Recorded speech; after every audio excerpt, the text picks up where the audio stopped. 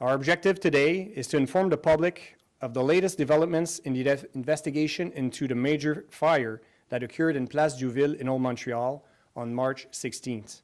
Today, following several analysis results collected to date, the SPVM's Arson and Explosives Unit is able to confirm that the accidental cause has now been ruled out.